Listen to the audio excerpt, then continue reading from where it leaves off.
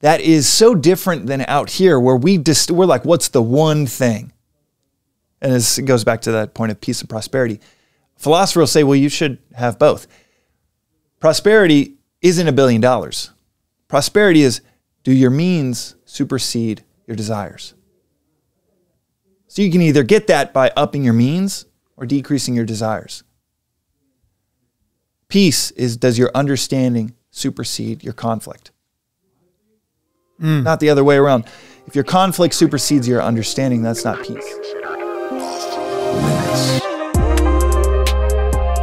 Welcome to my podcast that's gaining major traction, my groundbreaking podcast called Off Limits. And it's because a lot of the stuff we talk about is off limits. Is this washing me out, these new bulbs, or do I look good? You look really, really good. That's what I'm talking about. James Beshara, creator of MagicMind, and startup investor extraordinaire. Is it okay if we take one before we dive in? You were about to do it, and I go, let's do this on air because I love this stuff. No chance I'm going to do a podcast without one. I want to talk about... I'm not only founder, but I also do drink it every Well, single now I'm day. an investor because I believe in this so much. And one of the things I love about it is everybody I've ever given it to gets addicted. It's not an addiction like that, but like my wife, who doesn't drink coffee, she brought this to Florida with us. Oh, awesome. And then I drank one of hers, and she goes, hey, I only brought enough for me. And I was like, that's when people do that, you go, something's going on. I want to cut you off just to touch on, I'm sure listeners are like, who the hell is this guy?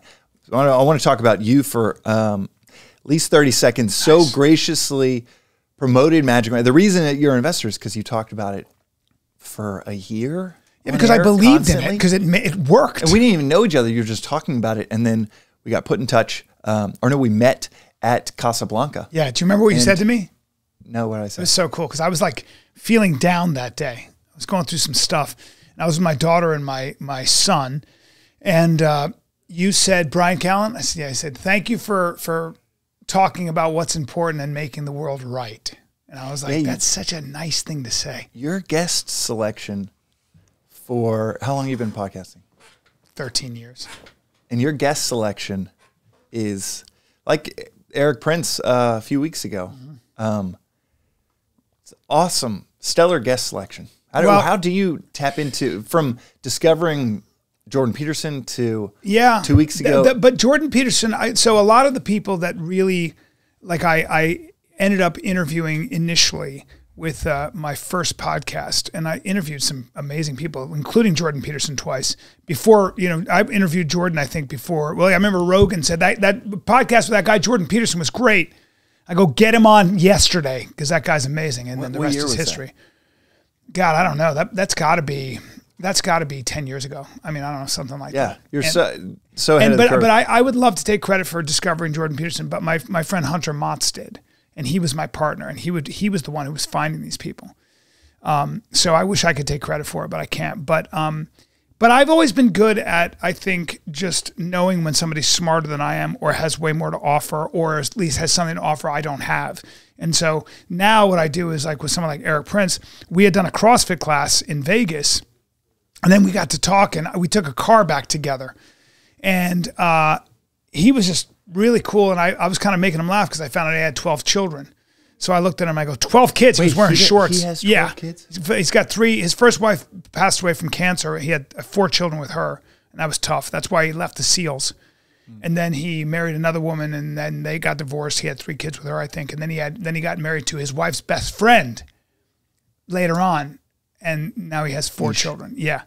So he's still with her, and I met her. She's a badass. But it is a great episode. But I just liked him because I was like looking at him, and I'm looking at this former Navy SEAL. He's about my age, way better shape than I am. We're doing this CrossFit class, and I was like, Jesus, just kind of this big, kind of tough guy. But I was making him laugh. Though literally, we were in the car, and I go, 12 kids? And he's, yeah. I go, take your pants off. Let me see what you're working with right now. And he started laughing, and then we ended up talking.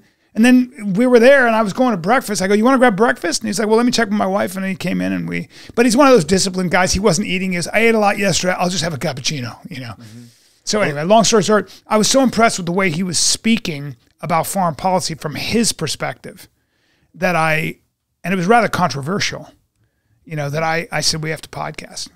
So I always want to talk to people who have different ideas.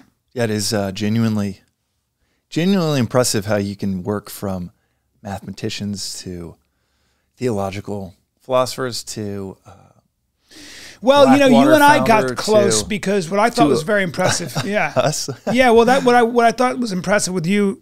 This is funny how you can somebody can say one thing and you realize that you're connected. So you said something really interesting to me, which was you said two things you said a number of things. I'm going to go through all of them. One was I said to you, look, you're 34 at the time or whatever, and you've made enough money to not worry. You're self-sufficient. You have money. You're one of those startup San Francisco dudes who hit it. And I saw that you were one of the, Naval Ravikant's one of your mentors, and he created Angel List, and you were the best angel investor of all time in my opinion, yeah. I've been listening to Ravikant. He's amazing. But I said, now that you have all this money, what do you want to do? And you said, I want to get closer to God. And I thought that was really cool. And then the only person in LA that would think that was cool, but yeah. Well, but because then we got into the conversations that I like talking about that don't make for popular podcasts necessarily, but we started talking about the things that I care about, which are maybe you could categorize as transcendent truths, or how do we get closer to those kind of truths versus man-made truths, transcendent truths, these sort of truths that seem to be apart from the human experience. And maybe even foundational truths. And maybe even foundational Not truths. Just transcending where we are, but foundational to that work meeting you don't want to have in an hour. I mean, it is so relevant to that hard conversation, the avoidance of a hard conversation, the uncertainty of how your Friday is going to go, the uncertainty in your personal life. It is so foundational that I think the biggest misconception about something like philosophy or thinking about the subject of God is that it's like a last step instead of like I'm wearing a jacket right now with a zipper, and there's 200 teeth to this zipper. And if I'm trying to align all of them, and let's say I start the zipper halfway up. If I start at three-quarters of the way up, if I start on the wrong spot, that's hellish work to get them to align. You start at the right spot, start right on the right foundation, you can zip up 200 teeth, they align perfectly, and it's essentially effortless. So I think it's part of the misconception. I know you didn't mean it that way of transcendent being the last step, but the part of the misconception is like, well, let me, I've got my hierarchy of needs, and let me get these foundational things down pat first, then I'll think about that shit. Mm. And that is like saying like, okay, I'll think about the bottom of the zipper like last. Yeah. Let me just jam these things together. Yeah. So I just want to call it that it's, in my view, it's foundational to an investment I might make 5 hours from now. It's as foundational, relevant to that as a conversation with Naval the night before or something. Well, I love that. I love that because what you're talking about in many ways is perspective and principles, not rules, but perspective and principles. You could. That's not just what you're talking about, but you can extrapolate from that the idea that to really learn how to do something, you've got to understand the principles therein. You've got to understand the foundation, right? So whether you're wrestling, whether you're boxing, whether you're playing the guitar, there's always a foundation. You have to have a strong foundation that you establish. But you said to me, another thing that you said to me was, and by the way, just very quickly, what I like about MagicMind, and what I thought was very interesting, is it came out of necessity for you. Here you were running this company, all of a sudden you find out you have a heart condition, you're on a gurney, you can't drink coffee anymore because you're drinking 10 coffees a day, and you go, only you, of course, you're like, this is the kind of person you're like, I can't drink coffee. Let me invent my own kind of coffee now. Let me go beyond coffee. I read that book. First time I met you, you gave me that book. So that's why I trust you. That's kind of like, that's why I trust the product, because you take it yourself. And I was like, do you see what I mean? So again, like this company's now doing really well. But the reason that I guess the reason I invested was primarily because the foundation therein came about not just organically, but for the right reasons. Like it's real. Like it's not a gimmick. It's what you take as the founder. And I guess that's, yeah, it's thank you. And for people that might want the Cliff Notes version of the company, and then we definitely don't have to make it a. I'm not trying to make this a commercial. I'm not making it a commercial. Happy because I have a feeling there might be one or two listeners out there that are finding themselves in a similar spot as myself. Now it was 11 years ago, but 11 years ago in the ER, my heart was beating, had been beating at 175 beats per minute for 3 weeks. I thought I had butterflies in my stomach. Holy shit. And it wasn't butterflies in my stomach for 3 weeks, because I was like, man, this feeling usually goes away. But it's been a week, 2 weeks. You couldn't feel that your heart was beating that fast? No, it's beating so fast you don't feel it.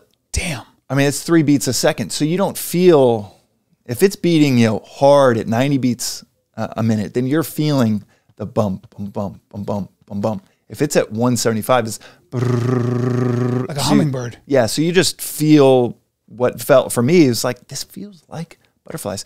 And I remember 6 months before that, it just kind of skipping beats here and there, feeling like that was a little bit off, feeling like when I would drink, and I was drinking 6 to 7 cups of coffee a day, talk about just like starting the zipper in the wrong place and jamming things. I was building my company at the time. I was 26. We had 50 employees, had no idea what I was doing, and just thought, let me just drink another coffee and another coffee and another coffee. Before I knew it, it was like the joke around the office was just, I was drinking 6 to 7 cups of coffee or Red Bulls a day. And 11 years ago, we had no idea, I had no idea that there was any biological downside to drinking that much. Every once in a while I'd Google it, because I'd be like, this doesn't seem right.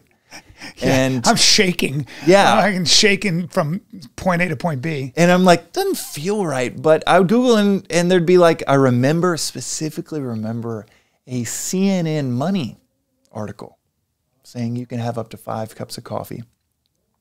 And they had tested it for like 2 weeks. So it was like the shittiest study probably done by the Coffee Growers Association of America. But I remember being like, okay, I don't want to find out the truth. A CNN, when I look back, and I was completely scientifically illiterate. Yeah, I was like, back then I was like, why did I trust CNN Money? That makes no sense. But, about biology. Yeah, about biology. And yet I wanted to believe I was kind of doing the right things, because once I did develop this heart condition, and my doctor, about an hour before going to the ER, which is across the street from the doctor's office, where he told me I had this heart condition, ran these tests, found out that I had condition caused by either excess stress, excess caffeine, or excess alcohol, and I didn't really drink. So I was like, okay, well, maybe it's tied to my 6 to 7 cups of coffee a day. And yeah, the doctor was like, well, with your condition, and I remember the sober look, he looked at me, deadpan. He's like, well, with your condition, you really can't have more than 80 milligrams of caffeine a day. And I was like, well, what is that?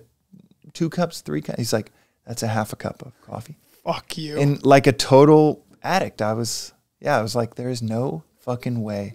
I didn't care about him saying I got a heart condition. I didn't care about him saying we got to go to the ER right after this. Your juice. Yeah, I was like, there's no fucking way. Just felt the weight of the world that seemingly depended on a really shitty foundation of this extremely addictive and high tolerance building chemical compound of caffeine to get through the day. That was like my foundation. And so, yeah, long story medium, it was, after that, I was like, my engineering brain just went crazy of how can I make these 80 milligrams of caffeine last all day? So you can take MagicMind alongside of your cup of coffee, cup of tea, whatever your current morning ritual is, and it'll make it last all day. And not just that, now 11 years in, it's, do you know who Andrew Weil is? Yeah. Yeah, so got one of the best medical researchers in the U.S., maybe globally, one of the best medical researcher minds in the world as the head of our scientific advisory board. And him, myself, and 6 other doctors, PhDs, medical researchers have taken what was 6 years ago my own just engineering brain kind of concoction to the best health, energy, and mood improving shot on the market. When you were talking about, giving up coffee, right? Like, I always think about this. Red wine was a huge part of my life. As I have gone through some stuff over the past 3.5 years, and I've gotten to be an older man, but that's interesting too. You get grayer, and your face changes. You look different. You don't get the same kind of attention you do in a weird way. You're not as vibrant. People aren't looking at you with the eyes of sometimes when you're young and you're doing well, you're on a TV show and you're a comic. Dude, I think it's my wife and I were actually saying this last night. Because for listeners, my wife and I have gotten to know Bryan over the last 3 years, and from that moment at Casablanca, where I thought it was like a throwaway comment, and I really did genuinely appreciate the fact that so you can say whatever you want about Jordan Peterson, and some of the negative critiques can absolutely stick, but what that guy did to speak up in a academic, professional, social situation where he could lose it all, and what he did to speak up about what he, as a clinical psychologist, professionally just thought was wrong.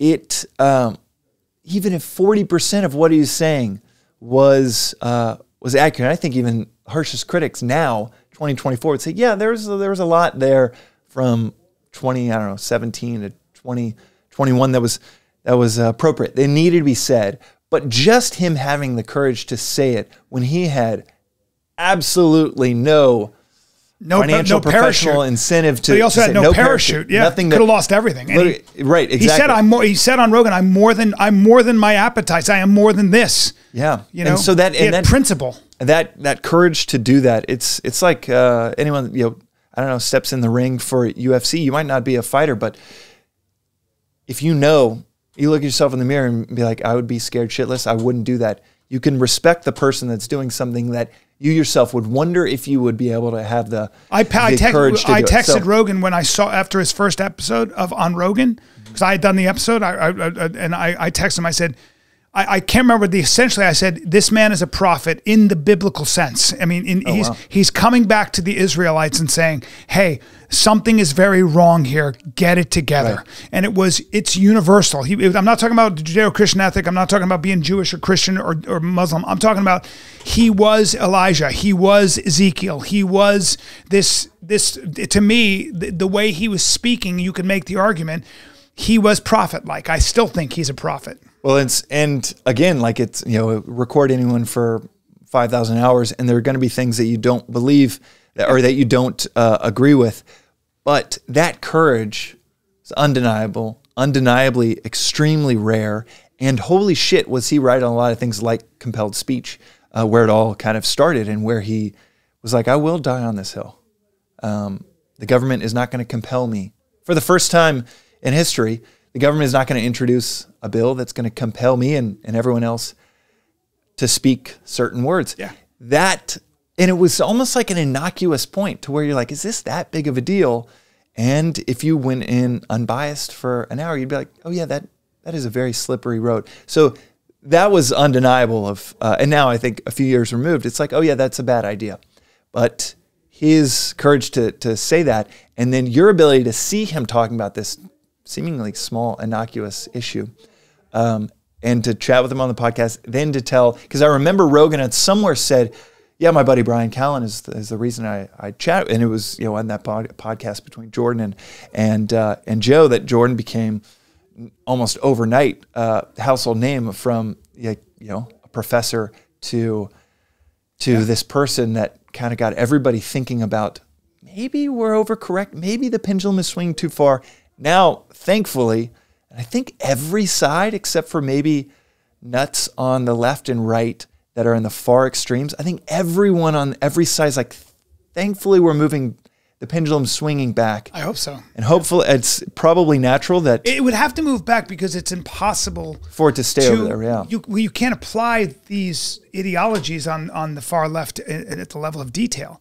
You know, it's not, I don't know how to apply all the rules that you're coming up with on the fly constantly. I don't know how to, if you're going to tell me that I self-identify as something and you have to respect it and everything has to stop until you do, your self-identity is always changing. I don't know how to honor that because I don't know what's going on with you and I don't know who you are. And I don't know if you're putting me on. I don't know if you're crazy. I don't know if you're sincere. I don't know anything. But I can't run a business that way. I can't run a society that way. So there are so many things that are just completely bankrupt on people on the fringes. They've not exposed themselves to the best that's been thought and said across a spectrum. And that's the biggest liability that goes on. But I was going to talk about how, you know. So anyhow, that was the background for the audience, just to hear. That's why I said, hey, thanks for helping. I don't remember the words that I chose, but along those lines of thanks for helping write or balance out the world a bit by having Rogan interview. Yeah, man. Listen, it's Dr. Pierce. It's always my. Sometimes I get frantic with the idea that you have to try to do the best you can to get the good ideas out there, so that the good ideas beat the bad ideas.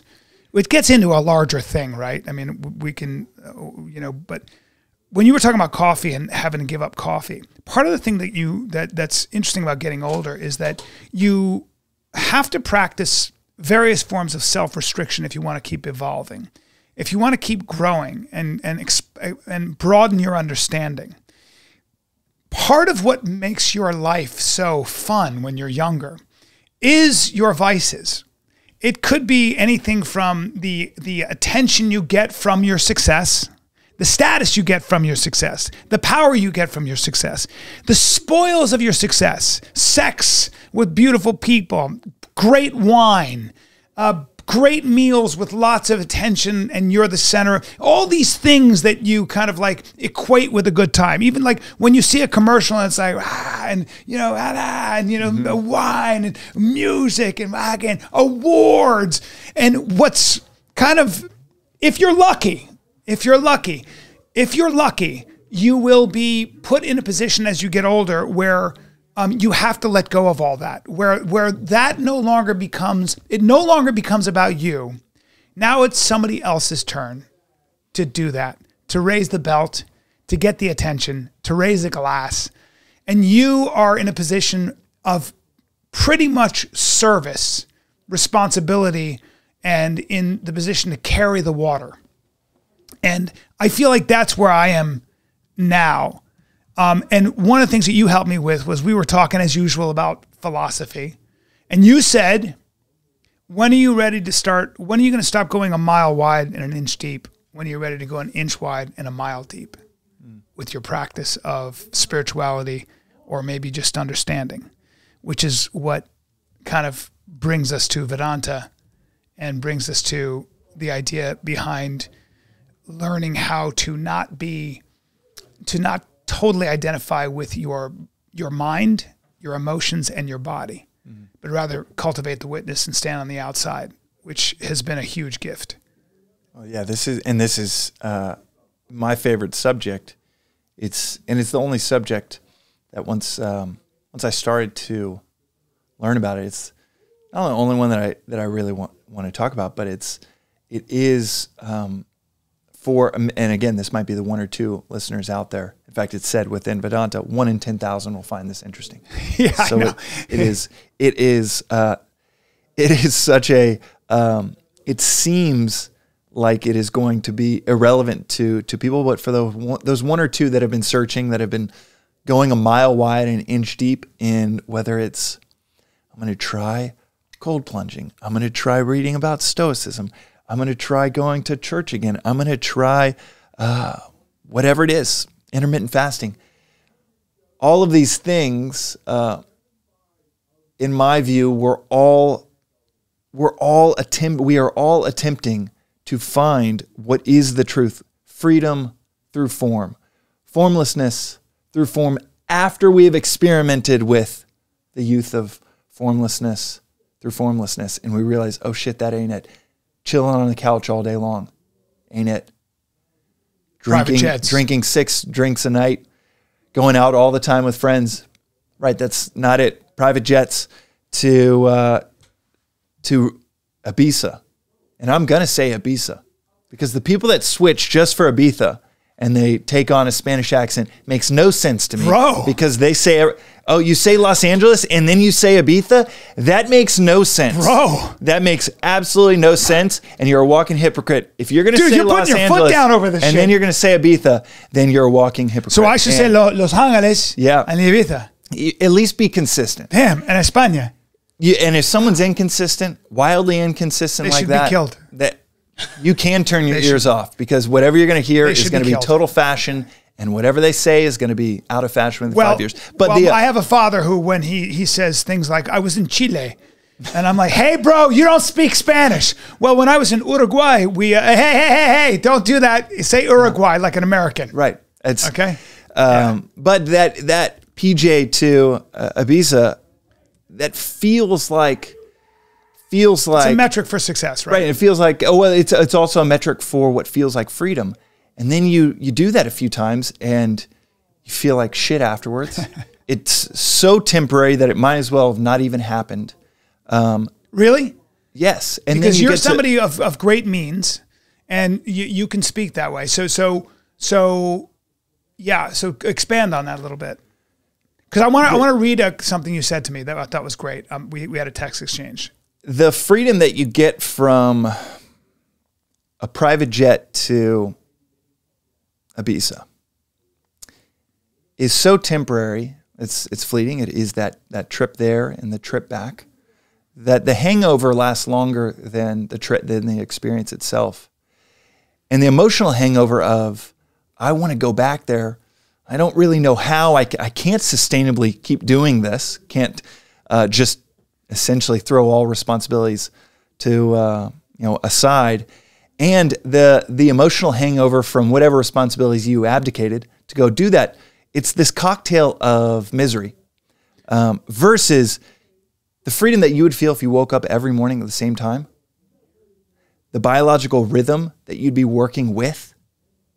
That's freedom. Not only is it in your control, can you do it every day, but every ounce of your DNA, of your bioelectrical rhythm, of your circadian rhythm is unlocked by setting that standard.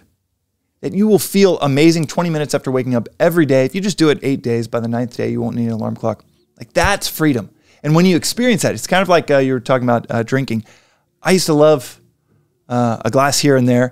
And then it was through the Oura Ring. It saw like, man, it's decreasing my sleep by 20%. And the stats now, I know the research that's in Beyond Coffee and the book I published a few years ago, that one drink on average decreases sleep quality by 23%. 2 drinks up to 37%. I believe that, because if I have one glass of red wine, I'll see you. You need me at 2 in the morning, or you need me at 4 in the morning, or 6 in the morning, because I'll be awake. Yeah, and I can talk to you, and I can have a full conversation. Bah, bah, bah, bah, bah, bah, bah, bah. It's terrible for sleep rhythm, and it wasn't a disciplined thing that I just decided to stop drinking. I also have one every once in a while, but it had nothing to do with discipline. It had everything to do with, man, my rhythm is so damn good the next day. If I don't have that drink, Don't you have to have something that you need a rhythm for? How do you feel about that? So, like, in other words, I want to talk to you about that because you're an accomplished guy. You're always doing something. You're a very generous guy, but you're also accomplished and you're pretty intense, and you have, it seems, a mission to an extent. So you've not stopped becoming. You're an investor. You listen to pitches all day long. You've probably developed some very good pattern recognition to see what's gold and what's trash. Even recognizing that most of the time, you're 9 times out of 10 you're wrong, because that's the nature of investing in a startup or whatever it might be. But you continue to do that. You continue to stay very busy. How do you justify that? Why do you do that when you have enough money to stop? I am a total hedonist. It's just, and that's not a put on. It just feels good. You just like doing it. it's like the choice of waking up every morning at the same time. Once it was a sleep doctor that told me that 8 years ago. And best advice I ever got. Best people will, and there's always these round tables of people going around, or I'm on some panel for startup building or startup investing, and they'll ask like, what's the best business advice, best advice you ever got? And I always say, it was a sleep doctor that told me to wake up every morning at the same time. Because one of the reasons I was drinking 6 to 7 cups of coffee a day is because I was waking up at 6, then 9, then 8, then 5, then 10, then 11. So out of whack, and my rhythm was totally out of whack that I needed 1, 2, 3, 4 cups of coffee before 10 a.m. The choice to not drink was just, it feels better. That's right. In that morning. That's right. To not drink. It is discipline, total hedonistic. I don't like the word discipline. I don't like hard work. I like the idea that you do things because there's more pleasure in doing that. Understanding will trump discipline every day of the week. It takes as much discipline to, once you notice, once there's this understanding of, man, I just feel fucking great when I'm waking up every morning at the same time. And okay, maybe you don't have an Oura ring, but you just notice. I mean, 23% less sleep. That's like losing an hour. You think you're getting 7, you end up with 6 because of that one beer, because of that one tequila, to where it doesn't take, it's as much discipline to not walk in oncoming traffic. Yeah. It actually, there's no effort to it. Yeah. It's like the zipper example. It's not an effort to say, okay, let me actually attach this at the right point, get that foundation going. It's hedonism, but with understanding. It's an understanding. I mean, I'm an efficiency optimizer. It's just an efficiency thing. I really want to feel like I'm in a groove within 20 minutes of waking up. I learned that from a sleep doctor. I'll feel like I'm in a groove that'll improve that business meeting, at 9. It's going to improve that strategic decision at 11. It's going to improve that judgment call of whether to hire this person or that person at 2 p.m. with that foundational decision to wake up every morning at the same time. That it is it's the tide that lifts all ships. It's kind of like where you are supposed to be, right? It's like I want you to expand on something because Alan Watts, I'm almost through. You One Are of the It. goats, yeah. You're It, and he's fantastic. If people ever want to start with Alan Watts, You're It is the audiobook compiled by his son. It's about 12 lectures, and it's just a great selection of them. And yeah, Audible. I absolutely love it. He said something that I thought was really profound. And he said, any sensible person has to accept the premise that you cannot improve the world and you cannot improve yourself. Boom. It's like, what? Hold on. And it's like you can go into a room and try to turn everything topside up and think that you can do that. Good luck. Good luck trying to turn everything topside up. Because when you turn anything topside up, there's an upside down to it. And it's exactly like the part of you that is trying to improve yourself is the part of you that needs to leave yourself alone. He in that line of thinking, and that's what brought me to this philosophy of Advaita Vedanta was 3 years in just the absolute head vice that I was in running my last company, or 2 companies ago, and the one where I got the heart condition. And I just came across a YouTube lecture by this guy, Alan Watts, and it was like layered over amazing trippy music. Click on it, and I was like, man, who is this guy? I want to listen to another and another and another. Brilliant, amazingly articulate, erudite, British melodic accent philosopher that happened to also just live in a time where he could record all of his lectures. And so I listened to thousands of hours of this guy, and then eventually got to remember clicking on a long lost interview with Alan Watson, and he mentioned his primary influences the year that he died. He mentioned his primary influences at that stage in life and talked about this philosophy, Advaita Vedanta. And I was like, oh shit, I want to go. He would talk about everything, and he would never mention what he was. He never did. He was I'm not a Zen Buddhist. I'm not a Buddhist. I'm not a priest. Yep. He was a Buddhist scholar, Christian scholar. I mean, knew everything. Yep. But he would never mention what he was. And so I was like, oh, he's going to dodge this question. And he mentions this philosophy, Advaita Vedanta. I'm like, dude, I've heard thousands of hours of this guy. His most famous book, The Book, is all about Vedanta, but I think he mentions it twice in the book. So I had missed it this whole time. And then I'm like, okay, I'm sick of going between him, Ram Dass, Terence McKenna, these three titanic questioners on YouTube. They were always on repeat in our house. And so I got to the point after thousands of hours, I'm not joking, 3 years, 3-4 hours a day. It was my therapy. It was my spirituality. It was my philosophy. It was my outlet from my day to day. And it was an obsession. And I got to the point where I was like, okay, I had already been thinking I've gone a mile wide, an inch deep. I know a little bit about all of these different philosophies. And our dad had raised us with these books around the house, like Buddhist Christian, how to be a Christian Buddhist. And I remember seeing these things. He listened to Alan Watts. It's so funny because I remember telling him to turn the shit off when probably didn't use those words when I was like 8, 9, 10 because it was just so boring. I wanted to listen to music. Yep. He was never listening to music. He was always listening to things like this or Ram Dass or Tony Robbins. So it was hilarious that come full circle when I'm in just the wheel of suffering and I am finding so much relief from listening to a different perspective in life. So that's all it is. Anyhow, that's a little background on him and background on how I got into Advaita Vedanta. This was 8 years So what does that ago mean to you when he says you should learn you can improve yourself, right. You can improve the world? So he's saying the reason you want to improve yourself is the reason you can't. So you can't improve yourself because the reason you want to is the obstacle to you improving yourself. And what he means by that, in other words, is you want to change some aspect about you so that you can get more from the world. You might think it's high-minded. Like, man, I want to become just less selfish. Because you know your selfishness is causing some, let's say, disarray domestically, some tension at home. You're just not getting something. You're not getting something, or at work you get the feedback that you're not looking out for your coworkers or what you did was so self-serving.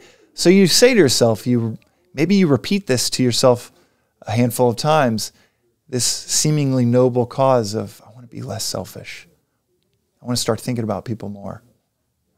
Peel that back one layer deeper so that you can get more. That might be the root of it. One of the more selfish things you can do. It's this one last unlock to get even more respect at work, to jive better at home or with your friends. Like, shit, that was really selfish. And I want to change that about myself so that I can accumulate more. And that's what he's saying is the reason you can't improve yourself is because just under that thing that you think is improving yourself is what needs to change. Be improved. Yeah, which is to let go, essentially. And the same goes with when you want to change the world. It's like you see this all the time. You see people go, and we all fall into this. They're bad guys over there. We have to go kill those bad guys or get rid of those bad guys or neutralize those bad guys or get in the way of those bad guys. And the idea is you're one man's, it's like one man's hero is another man's villain. Mm-hmm. And you are adding more suffering to the world. You're still killing people over there. You're killing bad guys who have families and things like this. So whatever you're doing just keeps the cycle going. It's like protesters in the streets. They're creating the very thing that they're protesting against, and they don't know it. They're 6-7 years behind. I mean, the riots in Santa Monica. So we moved to Santa Monica 4 years ago, 2 weeks after the riots. If you want to riots or the going down Main Street, breaking windows, during George Floyd, George Floyd and Black Lives Matter movement. If you want a very quick way to get people off your side and secretly put up their little mail slot flag that they're looking for some opposing movement against your movement, go have a violent protest where you're breaking windows on Main Street for the shop owner that you know, and now in an 8-block radius of the people that know and love that shop, know the shop owner, to turn on your movement and to put up their hand of like, hey, I don't need a movement tomorrow, but I'm kind of looking for one 8 months from now, 3 years from now that opposes the movement that you're protesting for. That's a quick way to do it. Same thing for, I mean, we obviously saw it in Afghanistan. You're going to create the enemy. And Alan Watts talks about this. And in kind of a broader, higher level view, he says, the person that's going to end the world by pressing a button is going to do it thinking they need to do it before someone else does. Yeah. Yes. So the person that is going to end the world, the mistake of all mistakes, is going to do it by pressing a button thinking they need to do it before someone else does. That's right. That I want to get into AI with that, but I want to button this particular conversation about taking action to improve your life, because you said something that I thought was really profound, and I want to read it to you. So I've been at this a long time. I'm doing well, but then I have friends that are not doing that are doing way better than I am. And I've never been a jealous person, but I tend to feel as though I have 4 children now, soon to be another child, and I get really worried about money. And I get anxious that I'm not going to be able to provide for them, and I get anxious that this isn't going to keep going. And like all of us have to constantly hustle. But also, you want to stay relevant, because to be not relevant is to die. Especially in my business, comedy and stand-up. How many tickets are you selling? I mean, it's all this crazy stuff that goes on. And I texted you, and I don't know why. I was feeling. I never feel this way. It was very uncharacteristic of me to feel, not jealous, but anxious at someone else's success, that I feel that I kind of came up with some of these people, and I feel like I should have a little bit of it. You know, I have a great deal of trouble this is me. I have a great deal of trouble not comparing my relative decline to many of my friends who have had a meteoric rise, especially since COVID. I know what the Vedanta says, but it's sobering, but it's something I've been reflecting on. And it's the acceptance of my place and perhaps even my destiny. Hard not to hold this at the forefront when one has children to provide for, etc. Obviously, my problems are high class and I'm doing fine, but it's still a difficult consideration to delete. LOL. I put LOL because I didn't want to sound too heavy. And you said this is such a worthwhile reflection. Comparison is the thief of joy, but even knowing that does not mean we don't invite the thief in for dinner nearly every day. Suffering leads to salvation. External success so often leads to suppression. You are only in chapter 3 of your story, the very beginning of the story. And so are they. There are 1 million ways. I thought this was so great. There are 1 million ways you could ruin your children's lives by hitting every success metric you outlined for yourself. Dude, that hit me because it's so true. I'll say it again. There are 1 million ways you could ruin your children's lives by hitting every success metric you outlined for yourself. And I said something like, this is so true, blah, blah, blah, blah, blah. And I think you said gratitude and desire cannot coexist. You fucking swami. I'm the man. Bro. I'm a good guy. No, that's not the point, man. Don't take that. No, everything that I ever, and I've got a podcast that I started 2 months, I switched my business podcast. I love it. I listen to your podcast. To a philosophical podcast 2 months ago called The Daily Vedantic. Sure is a total curveball for everyone that was listening to my podcast. It went from like 9,000 subscribers, and that's big for startup Silicon Valley podcast on YouTube too. I don't know, 3-4 views, and I do not care. I love because you. It's the I'm only, one of those views, dude. I check in with it every day. You are one of those views, and I really didn't care because it's a day or it's a time during the day for me to reflect on these philosophical tenets. But one of the things that I say in those episodes is, dude, I am you have a DJ playing other people's songs. I am a philosophical jockey, just playing other people's hits.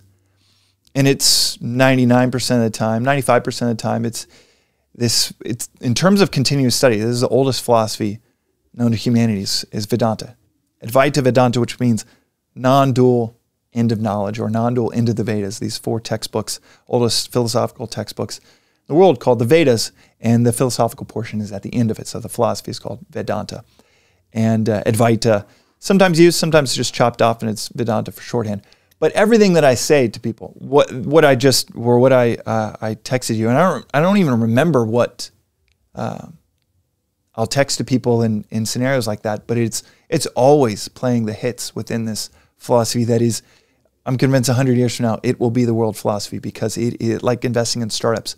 When I started to look at this philosophy that I never heard about until I was 30, but Alan Watts studied it every day.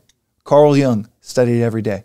You have Aldous Huxley studied it every day. J.D. Salinger, Thoreau, Emerson, Joseph Campbell, all of these titans. Monsters. That were Monsters. Literally, like, that was my pantheon. Each one, I probably had a couple of years of my life with each one sitting in the Me too. the driver's seat. And then I'm like, how the hell have I never heard of the thing that these guys all studied daily? And I got to the point, especially after a few years, where I was like, okay, it's tantalizing to just keep going with Alan Watts, but maybe I should go to the source material, especially once I heard Jung was a Vedanta as well. I didn't know Jung was. Yeah, so, and I get that he was maybe in a position where John Vervaeke, a friend of ours that we've, you've met before. Podcast. Yeah, he talks about, he hypothesized why Jung never really talked about Vedanta. He kind of, the kind of capitalized S self, lowercase S self, higher self, lower self, that's all Vedanta. Introvert, extrovert, all Vedanta. Collective consciousness, all Vedanta.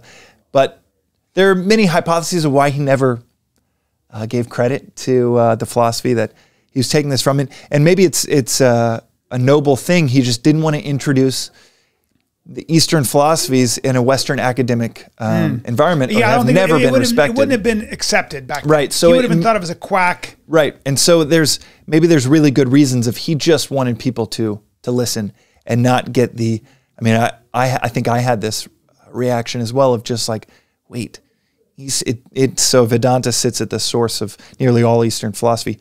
About 1,000 years later, Hinduism gets built on top of it with a bunch of rituals and a bunch of kind of culture type of cruft layers. Then you have Buddhism as Hinduism, as the adage goes, Buddhism is Hinduism made for export. So as it leaves India, enters China, it gets distilled down, crystallized philosophy in Buddhism. Then you have Zen, and then leaves China, enters Japan. But you follow it all back to these 4 textbooks, the Vedas. And I remember having a similar reaction, just to cut, not like Jung needs to be cut any slack, but thinking when I first heard about this stuff, I was like, I don't know, man. Tied to Hinduism as 3,000 gods, because we were all fed the caricaturized version of Hinduism in 8th grade when we spent a week studying it. But so maybe that's why. But the long story medium is I found out that Joseph Campbell, he was initiated Vedanta in Vedanta Society of New York. So I got it at about 30. I was like, all right, I want to study what they were studying each day. And so that's a little bit of the background of why I started to study it. But the heart of this entire philosophy, it gets to that quote of Alan Watts of, if you want to improve yourself, this is how. And it's the same philosophy. Well, if you want to improve yourself, it's a form of letting go of any kind of attachment. Yeah, it is through detachment. It's through understanding. Explain that too, because when people say attachment, I'm attached to my children, But explain, it's like, what is that? Talk about creating the thing you least want. It's our attachment. So there's a quote within Vedanta of attach, you lose, detach, you gain. And by the way, Vedanta, another word for Vedanta is eternal principles, Sanatana Dharma. So it's just these principles that you could apply to your life. Maybe there's out of 25, maybe there's 4 that you're like, oh shit, that's helpful. It's totally like a buffet as opposed to growing up Catholic. We're told not to be like, buffet Catholics, taking and leaving things. You're supposed to take it all. With Vedanta, maybe you pick up one principle, and this might be it. And you're like, holy shit, that helps me, and that's all I needed. But the phrase is attach, you lose, detach, you gain. So I remember hearing that for the first time, thinking, well, I want to gain. I want to gain things. Now that's attachment. Oh, so it's, I guess this is saying, and let me entertain this idea, kick the tires. Questions are sacred within this philosophy, so you're supposed to question everything. And this phrase is saying, attach, you lose, detach, you gain. If I'm attached to something, that's going to make me lose it. The reason I'm It's like I attached, got to be attached to be a. That's what's so crazy. So it's like I should actively try to stay attached, so I lose it, so I gain it. I should be attached to. Maybe you want to be attached to your children, or what you really want to be attached to. You want to be attached to gaining itself. Oh well, paradoxically. The thing I need to attach to is this concept of detachment. But just to round out that question, so you're attached to your children, which many parents are. You don't want to lose them, so you hover over them. You become a total pest. You're at 13, they can't wait to go to college across the country. You're creating the relationship dynamic that makes them want to leave. You're smothering them, and no biological structure wants to be smothered. It's antithetical to literally their DNA. You're creating that dynamic that's going to make them want to go to college halfway around the country. Maybe check in with a text here and there, but that attachment and that smothering is creating the very scenario you're trying to avoid. I think that might be why my marriage works so well. I'm just older than my wife, and I don't want to win any arguments with her. She's right more than I am. You know, people say this, but I really admire the shit out of my wife, I have to say. If there's anybody who's way closer to Vedanta than I am, it's my wife. I'm far away. Danny's awesome, yeah. But she's just somebody who has faith that no matter what's going on, especially if it's bad, that it's good. Literally, she's like, the minute I fucking complain or I'm not grateful, she just rolls her eyes like, God, you just don't get it. And I was in Florida. We bought a house there. It's a rental property. She bought it. She sold her house and made money. And so she bought the house. And, but we were married. So we're there at this community, and most of the people probably make 80 grand a year or whatever it is. And they have their children and they have their community. I've never met more happy people in my life. I've never met happier people. I've never met psychologically more healthy people. I've never seen more kids on their bikes or with a ball in their hand or playing, and their parents watching, laughing, and hanging out than I did there.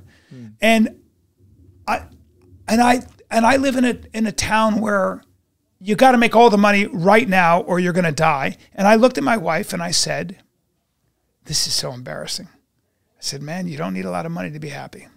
Now I know that intellectually, or I've said that before, but I don't believe it because I've been living here for too long. Well, and she looked at me and she goes, she's 34. She goes, Bryan, you're growing up. I'm embarrassed to say it. I was like, oh, fucking, rah. You know, you want to be the guy who's got wisdom, but boy, you can get caught up. And that's such a beautiful reflection, just like the reflection you sent me via text, because that is the beginning of growing up is feeling, and I get humbled by whatever work thing happens in a day, whatever family thing happens in a day, where you have this space of, I don't need to have the answers. I don't need to be grown up just because you're 112. Me? Yeah. Okay, so I don't appreciate that. I don't like that, dude. Just because you're 119 years old doesn't mean you need to have all of the answers. So I'm 57, but have you seen me move? Have you seen me move? That's true. And I can't base it on movement. My movement is stupid. Like 19. My spine is fucking. Do I even have a spine, bro? You know what I'm saying? I mean, courage-wise, I got a spine and a lion heart. But the way I move, it's like, is this guy made of fucking cartilage and muscle? Yeah, I'm a tuna. Yeah, well. Yo, that's in that episode with Eric Prince, he talks about hardware. You do have great hardware. Yeah. Your heart is, I don't know, 19. If your body might be 119, but that idea of I'm 56 and I'm not grown up yet. That's obviously the beginning. So wisdom in Vedanta's, it is defined as the capacity to see the end in the beginning. Yeah. And this is another knowledge bomb where it hit me. I was like, where has this shit been my whole life? I've never heard these knowledge bombs before, but the definition, my favorite definition of wisdom, the capacity to see the end in the beginning. So before you start something, can you see where it's going to go? Yeah. Can you see where it's going to go? Look at that girl. I want to drink tonight. All those things. How's that going to go? Right. Follow that through. And this place that you can get to where your mantra is, I don't know, allows you to be 56 and you're in Florida and you're like, oh shit, I might not know what It's freeing. happiness It's very consists freeing. of. But I used to. But do you use this in business all the time? Like you have to. It's like, so you're a huge UFC fan, and it would be like knowing jujitsu and asking someone to use jujitsu when you're in the ring. It's the most versatile of all of the frameworks to approach business, life. I mean, everything that we've touched on. There's a Vedantic principle for it. So yes, I use it all the time, and in the midst of a conversation, I'm probably reflecting on 12 different principles. But one of which that you touched on of happiness, it reminds me of a story. So I studied development economics and worked on the ground in poverty alleviation in South Africa for 2 years outside of college. And I remember working in the townships there. So it's, these are the slums, call them townships. Dangerous. But they're slums of Cape Town, the most violent city and one of the top 3 most violent cities in the world. At that time, I think it was the most violent. And I would walk around. There? Yeah, I lived in Cape Town, worked in the township. So the commute into the townships each day. And I remember obviously having the same mental image that you might have right now, or listeners might have right now, if you're going into destitute poverty and crime and total maybe depravity and unhappiness. The people there were happier than the neighborhood we live in Santa Monica. I went into Soweto. Yeah. Where they told me I wasn't supposed to go, but I talked to a couple South Africans, and this driver took me in there. And he goes, it's fucking, you hear this shit. It's like I hear Los Angeles. Are there gangs everywhere? Right, I go, no. I go into like the area that tourists are not. It's like, first of all, it's people living their lives.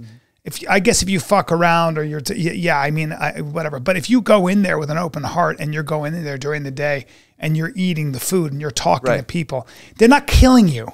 Right. And that's not how it works, dude. And it was so beautiful because this wasn't like I toured through it and I saw some smiles. Day after day of working there, I saw just the baseline of happiness was so much higher than anywhere that I had lived before and have lived since. And I remember, and the reason this comes to mind is I was working that nonprofit job, which paid nearly nothing, and I had to have a second job to cover my rent, and it was as a waiter in Cape Town. And so I'm working 2 jobs, and this woman, she had Sibo, she had no idea that I was working 2 jobs, but I'm running around the back of the restaurant, taking orders from the kitchen to the tables, and she's sitting on, I don't know, a stack of boxes. She's just sitting there with, instead of a smoke break or coffee break, she's just sitting there with some tea. And she's probably maybe 40 and I'm 22, 23. And she just looked at me and I'm just like amped up, probably starting my coffee addiction around that time. And she looked at me and she goes, "You white people, you just love to work." And I remember being, it's, when someone says something and it's a round peg and there is no round hole for it to fit. Yeah. It wasn't like it unlocked anything. I was just like, that was absolute candor. And I'm like, what do you mean by that? How do I make sense of that? And I grabbed the plates and I delivered them that night. The next day, 2 weeks later, now it's 15 years, 16 years later, I'm still thinking about Sibo saying, "You white people, you love to work." Whether she was, correct across the board based on race, who knows? But in that moment, I was working 2 jobs. Yeah. I was and on the side, I was building a startup. Yep. So I was essentially working 3 jobs. It's how we are in this. That's cultural and Western. Well, and I made sure that I had this really cool spot by the beach in a cool part of town that required me to work 2 jobs to pay that rent. I thought I was signing up for freedom of looking at the beach, looking at the water each day. I was signing up for 2 jobs. So that freedom I thought of that box, you know, that I thought I was checking of like, that's beauty. This is what others want, so I should want this too. Had this sick underbelly of never seeing it because I was working 2 jobs and essentially 3 because I was trying to get a startup off the ground so that I didn't have to rent by the beach, but then I could own by the beach. I'm going to build this tech company. And it was just, that encapsulated the contrast between Los Angeles and South Africa and the townships was not just this level of work, it's we all sign these contracts of something that's very hard for me to get chains. used to, having grown up in the developing world for most of my childhood. So you being born in the Philippines, living in India, living in Pakistan, living in Lebanon, living in Saudi Arabia. What happens when you live in Saudi Arabia, for example, is that you're exposed to all different cultures, because Saudi Arabia at the time when I lived there was a place where people from Bangladesh, Sri Lanka, India, Pakistan, and all these other countries, the Philippines, came to work. That was where the work was. And so I had an incredible childhood, because from the age of 11 to 14, I used to sit in my kitchen and listen to all of them tell stories. So you would live in a compound in back then. You lived in a compound if you were an expat, if you were American or European. You lived in a compound because there was nothing else. And then they had the people from all over the world would work on that compound. That's where the work was. They would work for the multinational corporations. So there'd be a chef, there'd be a driver, because women couldn't drive. Our driver was from Egypt, because my mother couldn't drive. It was Saudi Arabia back then. Women weren't allowed to drive. So everybody had to have a driver, because there was no Uber, no cabs. So you were assigned, if you worked for a multinational company, they paid for your transportation, a driver. So you had an Egyptian, you had an Afghan gardener. You had another gardener from Yemen. You had a woman who cleaned things from the Philippines. You had, I'm going through everything. You had another person who was in charge of the staff from Sri Lanka. You had, so there was all these different cultures. And what was the common language? English. So I used to sit for hours in the kitchen, and everybody back then nobody sat in chairs. You would sit on the floor or you would squat and talk. That's why I can squat for hours. So they would talk and eat and talk, and I would listen. I was young, and I would listen to them tell stories. And one of the things that's impossible experience. Yeah, dude. So one of the things that's impossible for Westerners to get to understand, and that they judge, is that if you have somebody from the Philippines, you know, this woman, I remember, she could just sit. She would squat, and she could just do nothing. She could just stare. If you watched the way the Arabs were, they would sit. And if they weren't communicating with each other, they were always together. Family was everything. You didn't get divorced. Everybody lives together in a community. It's why psychologically they're so healthy. So it was very common to see people in those parts of the world be able to do nothing, be able to sit, stare, and do nothing, and just exist and be. Now, to us, that looks like they're not reading, they're not being productive, they're not doing this. To them, they're experiencing something. They don't have to do anything. And that is impossible. We call that meditation here. And we talk about how impossible, you got to go on a retreat for that. And one of the things that Swami Parthasarathi says is that it's difficult to be productive. So part of like what the East has mastered is the ability to do nothing and sit and just be. And the West has mastered the ability to not be able to do that, but to be very productive and dedicate your whole life to work and build a skyscraper. There's a middle ground. Yeah.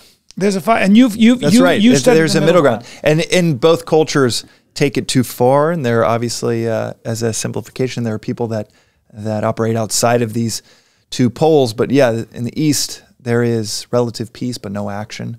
And he says in the West, and if anyone's interested in this philosophy, the book I think to read on this philosophy is Vedanta Treatise or our daily podcast and Daily Vedantic to get some of these nuggets and see if it's interesting to you. But you have the East where people are relatively peaceful but no action, and you have the West where people are relatively prosperous but no peace.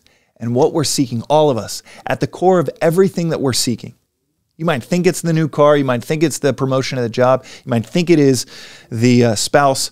What we're all seeking, this philosophy says, is peace and prosperity. And not one or the other, but both. Peace and prosperity. Peace and prosperity. Yes. Not one or the other, but both. And if you have, and it takes 30 seconds to think about the power of that, because if you have prosperity and no peace, well, who would want that? If you have peace, but you aren't able to provide for the people that you love, your children, who would want that? But you have these cultures that orient towards one or the other, and it's the rare individual that is able to attain both. But you cannot get to prosperity, long-lasting prosperity that you would want, without peace, because you might tap into it briefly and then lose it because of your lack of peace. And you can't get to long-lasting peace without that prosperity. It's one of the interesting things of the 4 aims in life in Vedanta and the Eastern traditions of Dharma, Artha, Kama, Moksha. Truth, and then you can look at these in different, you can order them differently for each life, but people are looking for, and their aim is to find truth, economic prosperity, comfort, and then you also have liberation. And you want all of them. You should have all of them, is their view.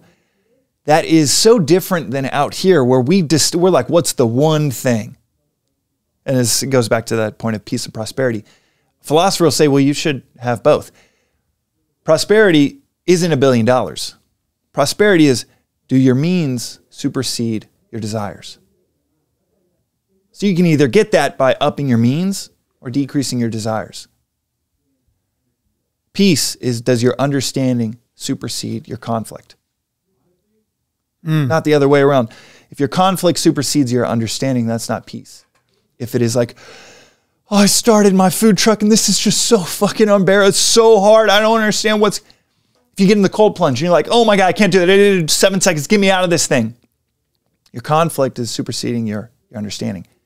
If you do a cold plunge for 2 minutes, and it's a trivial example, but it's a good example where once you understand, oh, I'm going to feel so good 15 minutes after this thing. You have an understanding and awareness of what hangs on the other side. So you're like, oh, I can pay for this conflict, this inner conflict of I should get out of this thing because my understanding supersedes it. Then you get that. 15 minutes later, you get that 4-hour, 6-hour bliss that comes from going into the conflict. The thing that you, a few years ago, or your neighbor would be like, why the hell would you go into that conflict? Because conflict on one level is peace on another. You cannot have peace without conflict. The harmony of your health right now is because your red blood cells are kicking ass. Your white blood cells are quite literally killing pathogens right now. That conflict on one level leads to peace on another. Peace is not the absence of conflict. Then you have prosperity. Prosperity, do your means supersede your desires? We in the West, we're like, what's the one thing? It's 8,000 years in. Who knows how long it was as an oral tradition before it was ever written down. Thousands of years have gone into an understanding of, oh no, it's not just one, it's 2, or the 4 aims.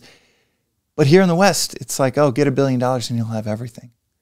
Yeah. And that's so laughable to someone that spent a few years thinking about this. Well, I think also the people that really accomplish. So if you listen to the people, even including yourself, who've made a lot of money, whether it's Naval Ravikant or it's Ray Dalio or whatever, they're actually... Ray Dalio studies Vedanta as well. Does he? He does? He used to go and have every year go and see Swami. Okay, well, there you go. So there's Ray Dalio. That's the founder of the ashram and the author of that book, Vedanta Treatise, is this Swami Parthasarathi. And there you go. So you've got Ray Dalio. And you know, one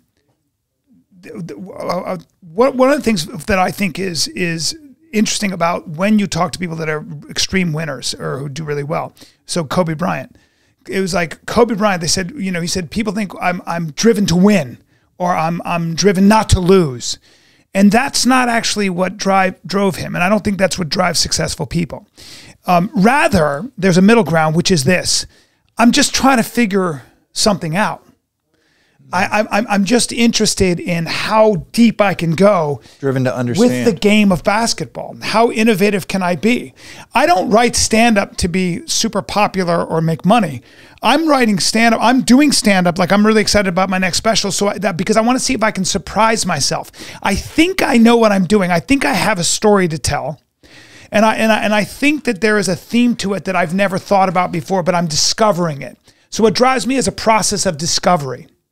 And I think what drives great investors is a process of discovery. It's like Naval Ravikant talks about that to some degree, which is like he was interested in science and he was interested in statistics and he loves technology and he likes to play with these things. And what he means by play is it's a process of discovery. What can I figure out when I do this? You're going to make a lot of money. That the money is a byproduct. But the idea that I'm going to be a billionaire, if that's the goal, I suppose you can reach that. But I don't think you're going to really build true acumen and understanding and expertise without the curiosity that comes with. When I talked to Joe Rogan and I were talking about when he just signed this deal, and he started to try to, I said, you know, we were kind of examining what makes him so successful and what separates him.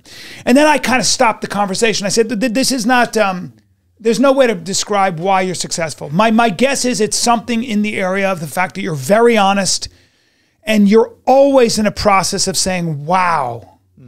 He's just always, he just loves talking and learning. That's always been the motivation. The money's great. It just came. The fuck you money just came. Where he himself is surprised by it. Like, he's like, Jesus Christ. Mm-hmm. But that's never been he's never thought about. I can tell you he's never thought about money. I've known him when he was 27, he was making crazy money as an actor and a comic. He never thought about it. He would just spend it. It wasn't the point. The point is, all that mattered to him was getting better at jujitsu, getting better at stand-up, and getting better at, at that stuff. He just was trying to figure the game out. Yeah. Well, that is if I remember correctly, he didn't grow up with money. No. So him getting to a baseline or exceeding that baseline of desire where he's like, man, this is all house money. This is more than I ever dreamed. Yeah. That's a benefit of growing up without a crazy high watermark of, I need to get back there just to have the lifestyle that my parents, just to give my kids that lifestyle. So that's one of the million ways you can ruin your children. Is you accidentally give them a baseline that at 20, 24, 28, they realize, oh shit, I probably am not going to get back there. And that instead of playing with house money and you're just ahead of the 8 ball, you just feel like you're 20 miles behind the 8 ball. But to round out what we touched on, the townships and Santa Monica, the root of that satisfaction, or the higher baseline of satisfaction and happiness and peace in that violent neighborhood, that peace within that, the smiles, the baseline warmth and happiness that existed there, that's higher than Santa Monica, less desire. And Naval has this great quote of, he says that unhappiness is a, how does he, I want to get it exactly right, so I'm not just paraphrasing it, but he says, I'll have to paraphrase it. He says, unhappiness is a contract. How does it go? Contract you make with yourself until you get what you want. So unhappiness is what you sign up for when you say, I'm going to be unhappy until I get what I want. Talking about this. Yeah. $10 million milestone in your bank, till I get 10 million in the bank, until I get $1 million, until I get that promotion. You're signing a contract to be unhappy until you get what you want. That thing that you desire, that high watermark, I got to get back to this, the success that my dad had, to get respected by him, also just to get all of those things that we had growing up, to feel my self-worth. You sign this contract implicitly, unconsciously to all of us. I'm going to be unhappy until I get back there, until I get there for whatever, promotion. We're signing contracts to be unhappy all day long. because of our desire. This obviously ties to the Buddha's noble truth of all life is suffering. It's the first noble truth. The second noble truth. Vedantins are often called crypto-Buddhists. Buddhists are often called crypto-Vedantins because it's so similar. The second noble truth is all suffering comes from desire. So what is the lopsidedness? Why is one neighborhood happier? Why is that neighborhood in Florida feel happier than your neighborhood in Manhattan Beach? It makes no sense except for maybe there's just a lower threshold of desire. And there's a crazy, obviously, people are moving halfway around the world or halfway around the country to LA because of some super high watermark they've set for themselves or experienced once Somebody said in that life. about LA. It's a town full of people climbing this wall, and they get to the top and they realize it was the wrong wall or they don't like the view. Reminder, guys, I will be at the Louisville Comedy Club March 1 and 2. If you're in Bakersfield, California, February 23rd, you come see me and Sam Tripoli do some stand-up. And then I'll be down in Long Beach or Huntington Beach, I think, at the Rec Room, February 24th with Sam Tripoli. I think 2 shows, maybe 1 show. I don't know, bro. Can't stop, won't stop. Then Louisville Comedy Club, March 1 and 2. And then you know what? I go to Tulsa, Oklahoma. I'm doing that comedy club. Tulsa time. I'm going to Tulsa March 8 and 9, right? I don't give a shit. I keep going, all right? So if you want to laugh hard for over an hour and learn, come check me out. All right, back to you. I got to get you out of here. I think we've covered all the bases. But can you just, as somebody who's probably invested in AI, and Sam Altman, I think, who also practices Vedanta? He does. So yeah, Sam Altman, which was a surprise. It was a huge surprise to me when he tweeted that out about a year ago. I'm telling you, it's going to be the philosophy of how about that? future. Sam Altman also studies Vedanta. Can you? I'm very worried about AI. I'm worried that AI is making AI. I'm worried that human beings are no longer going to be useful. I'm worried that that we are creating these AI brains that are going to become sentient, and that there's no governor and no stopping this. And it's a little bit like a nuclear arms race. Do you worry about that? No, I don't. I don't. And I see the worry. You know what's interesting is spending a decade in Silicon Valley and seeing. So there's 3 daily practices. Promise the relevance of this will be clear, but there's 3 daily practices within Vedanta. If there's anything I'll shove into a conversation, it's points on Vedanta. But the 3 daily practices are question everything, don't take anything for granted, and study and reflect daily. So yeah, you have that lunch with a friend, you can easily get your entire world hijacked because they made 20 mil last year. And you're like, what the fuck? I thought I was above this. Now I need to figure out what are they. I got to go make money. And if you don't study and reflect, you could study St. Augustine, you could study Socrates, you could study, Descartes, as I like to say. Socrates and Descartes. And you could study any philosophy you want. But study something timeless. Study something over 1,000 years old.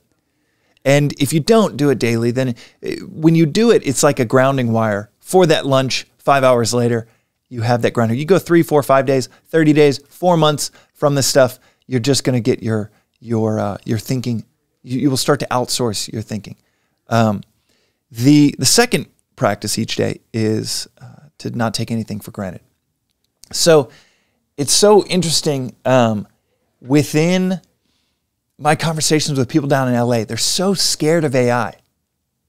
And I think in general, over the last 10 years, they're like, anything Silicon Valley they hate because, I don't know, they grew up their whole life thinking this was the Well, there was mecca a Rogan podcast with Tristan Harris and Reza Raskin, who created Infinite Scrolling. Do you know those guys at all? Tristan is, let's put it this way. I think it was Nassim Taleb that said, never trust anyone who makes a salary, and never trust anyone in their field who makes a salary in that field. So you might not trust me because I've invested in AI startups. And in fact, just the default would be to not trust me. Tristan is literally compensated for how much fear he drums up. The bank account, his bank account goes up with each click that, and as an ethicist, each fear-mongering impression he gives on the world, his sphere's radius of influence goes up. So he is increasingly seems like a good compensated. guy. Are you saying that he may have that internal He's got subconscious bias? Or? Not internal, it's just his salary, his compensation is directly correlated to how much fear he is, I won't say drumming up, but talking about on these podcasts. That's not a slight, nor is that some... It's just a fact. Yeah, that's not just a subjective viewpoint. That is a fact. Yeah. The reason you click on it is not because he's talking about the upside to AI. Right. You click on it because you want to hear about the 10% chance that it destroys the world, and that 10% is so pulled out of thin air. This is in a book called Precipice, where I will say we should be thinking about AI way more than we're thinking about climate change. Yeah. Because of this book, Precipice, it does talk about this direction of climate change having a chance in catastrophe, in a global catastrophe that decimates the population by 90% in the next 100 years. Something microscopic. It's something like fraction of a percent. And this book, out of thin air, consults some experts, says AI is 10% chance. That's a good call to arms of we should be discussing this, because it is 100 times more. The amount of structural conversation and structural resources going to climate change is way out of proportion to what should be out going of proportion. to AI. Is kind of exactly out of whack versus how important AI is. But I just look at it as there is an immense responsibility for us to develop AI properly. But I look at what we have a chance to improve. We will look back and say 2024 was still the Dark Ages. The Dark Ages did not end in 1750. The amount of unhappiness that exists in the world, which we've touched on, especially in developed countries, which we also touched on. So even that statement of like a township versus Santa Monica, this is well born in the data. This is not just like one guy's experience. The rate of depression climbing in developed nations, climbing faster than in developing nations, should have us all worried that our current trajectory is making us less happy. It's causing we are living another kind of like thing to question. We think that there's, a whole lot of violence happening in the world. We are living in the most peaceful time in human history. That's right. But what is so interesting is, since I think it was around 2015, there were more deaths caused by self-harm than all violence, conflict, or criminal combined. I believe it was 2015. Meaning that we are closer to world peace than we are to inner peace. And that inner peace, I think we are still on in the very beginning of the story of inner peace getting obliterated. The feeling, what we feel in LA of this place is so expensive. People are clinging tooth and nail just to survive here, just to survive peacefully here, because everything is so damn expensive. In our current trajectory, LA is just a leading indicator for what the rest of the world is going to become. I hear about it in everybody moving from LA to Dallas. Dallas is where I'm from. Now everybody's talking about in Dallas how expensive everything is. They kind of are claiming it's California driving up the home prices, and it doesn't seem to be just California. It is a lot of foreign investment driving up the home prices. This contagion of desire and our level of desire outstripping our means. This comparison is the thief of joy, and all of us inviting that thief in for dinner every night. It is not a contagion that's just going to sit in Los Angeles. it is taking over the West by storm. And you go to India, try to go there once a year, and it is absolutely wrecking shop in India. Really? No one pays attention to their philosophical roots in India. Very few. Because very few it's just people. all about making a dollar bill. Oh, when I tell, I'm an investor in 20 companies in India, young startup founders. When I try to tell them about their own philosophical roots, they're like, okay, can you help me raise my Series A? I go, oh, okay, yeah, we need to hire a COO. Or they're freaking out, especially in the last 2 years when there's been a lot of fallout within tech investing. They're freaking out. And they're the zipper's halfway up and they're just asking, how do you jam these teeth of the zipper closed instead of a foundational conversation? So it's taking over the world. AI has a chance to provide unthinkable prosperity. Really? Unthinkable prosperity to the world. Think about it. So meaning, here's an example. So this phone in my pocket, and this is what I think about, is the immense upside.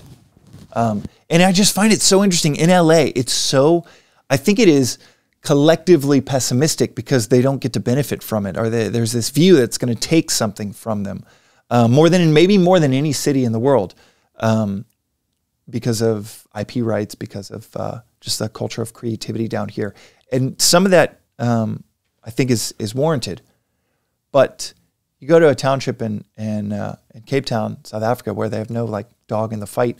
And I look at the fact that many of them don't have running water. They don't have real electricity, an electrical grid. It's all bifurcated from people's plugs. And I look at something like the good that Google did for that community. I mean, right now, today, someone in the slums of Rio de Janeiro with the smartphone in their pocket, an Android phone with access to Google, has more information in their pocket than the President of the United States 30 years ago. That's someone that might make less than $5 a day, has more information in their pocket than the President of the United States 30 years ago. That is the upside of technology. You know, Einstein had this famous quote of, the only thing you need to know is where the local library is.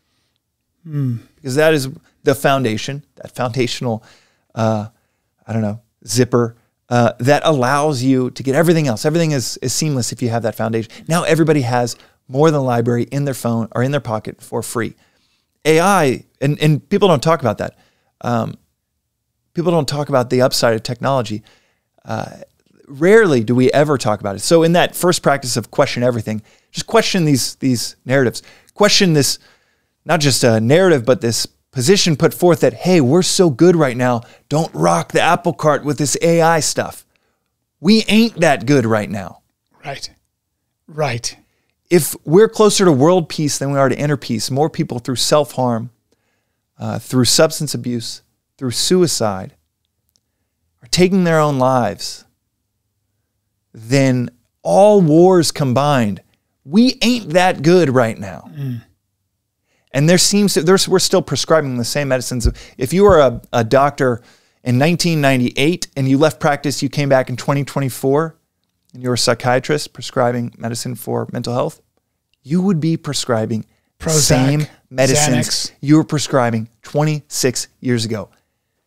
The lack of innovation in the place that we're skyrocketing in need and is this contagion that I think is only going to take over the world, where we have immense unhappiness, immense depression, mental health crises that become, and it already is, far more of a pandemic than COVID ever was.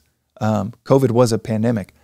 But if we're looking at pandemics based on numbers, then mental health crisis globally, and especially in the US, where it's on the rise, it is so vastly under-discussed and under-researched.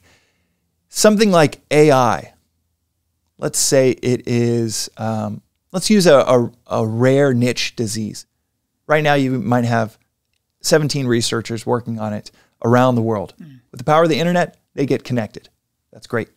With the power of AI, they could run, instead of 18 people running models, the hours in the day that they're awake, and each one is running their own model. You get 17. AI could run 1 trillion models in an hour. God. Turns those 17 researchers. We're going to see crazy developments. Crazy developments across healthcare, across. I mean, this I can't wait till I device. can grow hair and grow muscles. I'm going to be jacked with a mane. That's all I think about. And reverse age. I don't Let's give a not shit forget about that I want feat. my face tight. But I don't give a fuck about anything else because I study Vedanta. That's right. This device in my hand, the phone. There's about 6 people at Apple, 6 executives, the highest level executives that design how this phone should be built. The chips, there's thousands of people that ladder up to those people. But the actual decisions of camera should go here, glass should be this thick, battery should be this size to, I don't know, find the intersection of the optimal weight of the phone, the optimal charge. It is ridiculous that we've been convinced to have these devices in our pocket that die within a day, and we're all fine with it. But those decisions, there's about 6 people that make those decisions as humans. This phone is about $1,000. With AI, this phone is going to be less than $10. It might be 10 years, it might be 15 years. But where they get the materials, the choice of materials, the choice in how to build the chip, where to construct, where to put the cameras, what should be those 100 different parts to form that optical zoom within that camera will no longer be humans just the equivalent of just putting their finger to the sky of like, well, I studied this, it should be this. AI will run 1 trillion models in an hour and say, oh, well, with the abundance of these resources, we obviously should prioritize a schema that makes the phone this way, uses these inputs, uses this type of battery technology. That's how your hand holds. That's how your hand would hold it. It should be directly in your ear. Phones by then. It should be directly in your ear, and this is how you can make sense of, a computational user interface with glasses in a way that right now there's like 8 humans thinking, how can we put cameras, or how can we put the right cameras and the right projection in glasses, like Apple's Vision Pro. And in 10 years, it's going to be an AI powered design firm that is not only being used by Apple, but everyone can use it for this podcast studio to help Dylan figure out, I should be using these cameras, put them in this angle, and the editing. Oh my God, it's happening as the episode is happening or is being recorded. It is insane how we are living in the dark ages.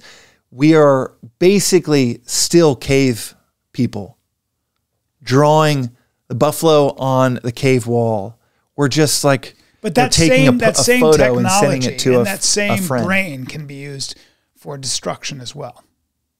It can also be used to thwart destruction. It can be used to thwart destruction. And I like using the word thwart. It's kind of fun to use. Thwart's a great word, dude, that I forgot even existed until you just used it. It can be used to thwart destruction. And that might be the title of this fucking podcast. And I'm sorry I used the F word again.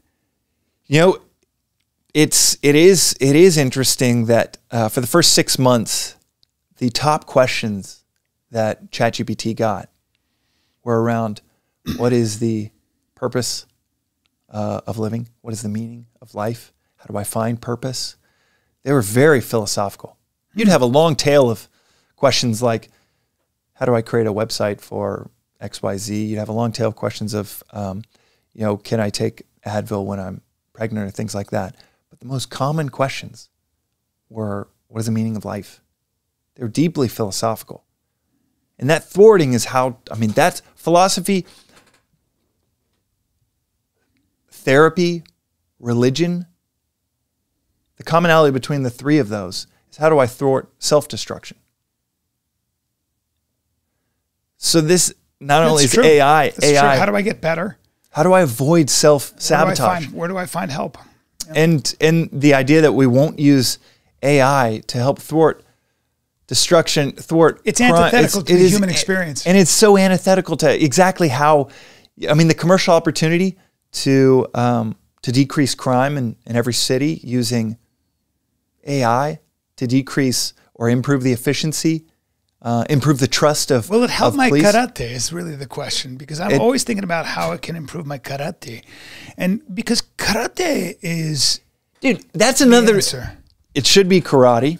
I guess you could maybe just pronounce it, but it's like when you've saying studied Kung Fu- München. when you've München. studied If Kung I say to Fu- you, dude, we're going to go to Oktoberfest and we're going to stay in München, it makes no sense. Oh, you to mean use Munich? other? Yeah, Munich. But we're back on the Deutschland? Ibiza train, and yet we say Ibiza. It makes no sense. But keep going, karate. No, I was just saying that when AI can help me with my Kung Fu and my karate, then you can come talk to me. In the meantime, all I hear is just ma, ma, ma, ma, ma. I'm not listening to anything you fucking say.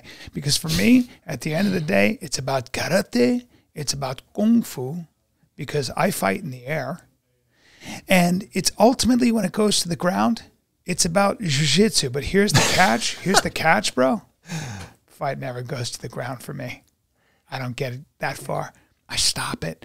I thwart people's ground game. I thwart them before they take me to the ground. Are you getting what I'm putting down, bro? I'm buying it wholesale. Yeah. I think this was one of my favorite podcasts, James, as you are one of my favorite people. And when I practice gratefulness, you're one of the people in my list. Well, the surface area of topics that you love to cover, and this must go back to your upbringing and talk about not taking things for granted. That upbringing of seeing those different cultures, it is so much fun. This is why I have so much fun talking with you, because it is, I mean, eyes roll back into heads with most of, even our mutual friends, if the word God is uttered. I know. And yet it's something that you, Well, for you and I, it's almost like the resonate only with. thing worth talking about, this kind of stuff. So I appreciate it. And I want to do this way more often with you, because it's just a great excuse to hang out and get to what's important. Likewise, So- Bryan, it's fun. I'm going to let you go do your go do some mogling, because you About to mogul. chat with a startup in India. Damn. Through the modern miracle of Zoom, I'm going to chat with a founder in India in about 20 minutes. It's one thing to be an American mogul. You international. You know what I'm saying, bro? You international. Why limit ourselves? We mogling out here. Okay? So I want to thank you for being a mogul, and for MagicMind, and for getting closer to God and bringing me closer to the truth. Let's just call it truth and beauty. You know what I'm saying? Indeed. In the meantime, Thank you, buddy, for having me. let's rock and roll. Thank you very much. This was awesome.